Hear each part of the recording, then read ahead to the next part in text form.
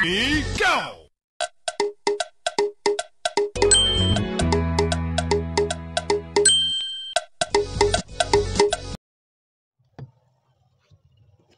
Breaking news. Welcome to today's headlines.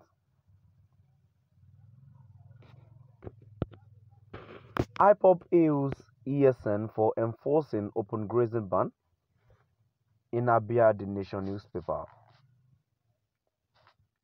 Ipob hails ESN for enforcing open grazing ban in Abuja, the Nation newspaper reviews.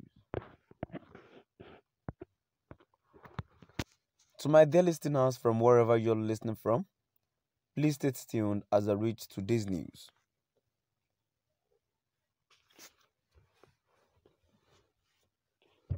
The indigenous people of Biafra, Ipob, has praised its security outfit,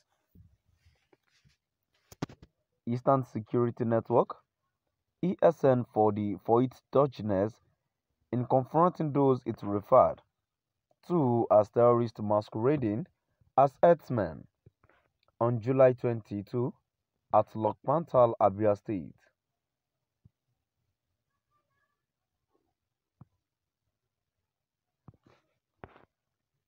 The group reiterated it was after terrorists masquerading as herdsmen to kidnap and destroy lives and farmlands in the area, and not pursuing responsible people from carrying out their legitimate businesses.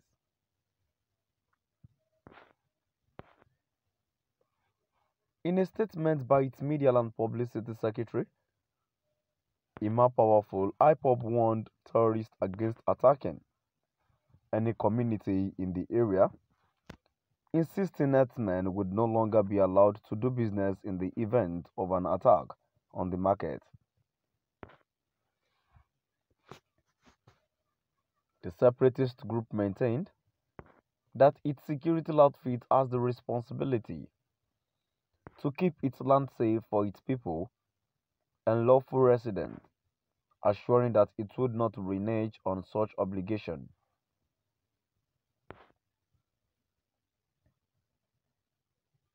The statement reads in part, "We commend the dodginess of our great security outfit, called the Eastern Security Network (ESN), who confronted the terrorists masquerading as herdsmen at Long Pantal on 22 July 2022.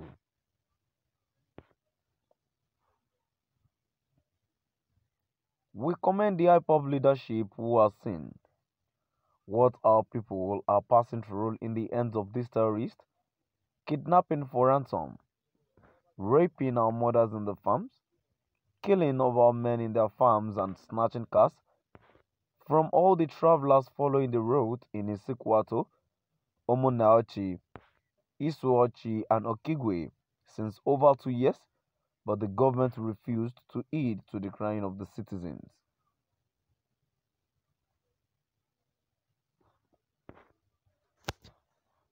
Ipob hails them for doing the needful at that area. We are not pursuing responsible Fulanis not to do their legitimate business, but we are after those terrorists masquerading as herdsmen, kidnapping and destroying our people's lives and farmlands in that area.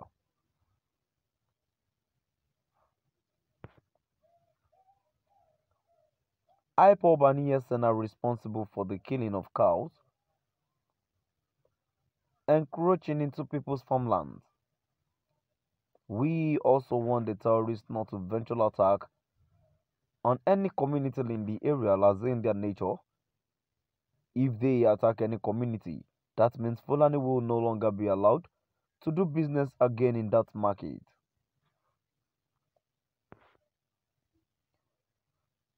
Ipob advises all herdsmen in a legitimate business to ensure they stay within the designated areas assigned for them in the market.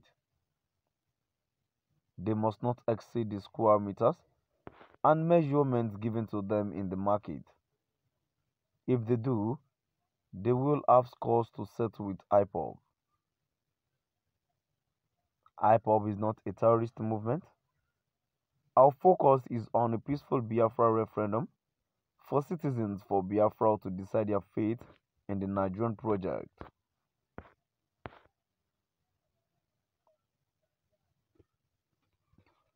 The indigenous people of Biafra, Ipob, has praised its security outfit, Eastern Security Network, ESN, for its dodginess in confronting those it referred to as terrorists masquerading as herdsmen on July 22 at Longpata, Abia State.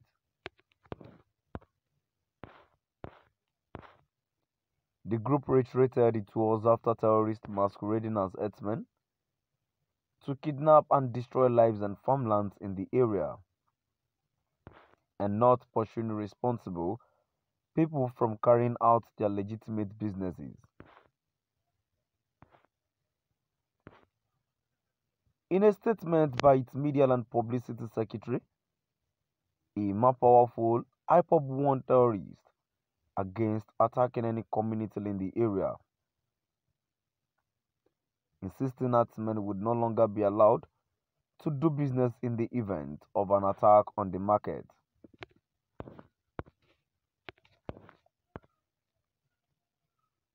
The separatist group maintained that its security outfit has the responsibility to keep its land safe for its people and lawful residents, assuring that it would not renege on such obligation.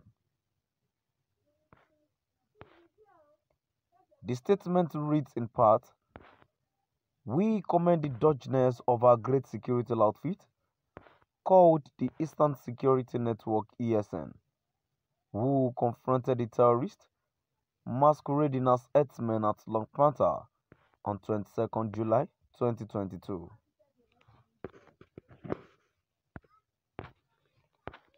We commend the Ipob leadership who has seen what our people are passing through in the hands of these terrorists kidnapping for ransom, raping our mothers in the farms, killing of our men in their farms, and snatching cars from all the travelers following the route in Isikwato, Omuneochi, Iswachil, and Okigwe since over 2 years, but the government refused to heed to the crying of the citizens." To my dear listeners, now I've come to the end of our today's news. Please do drop by at the comment section and let's know what your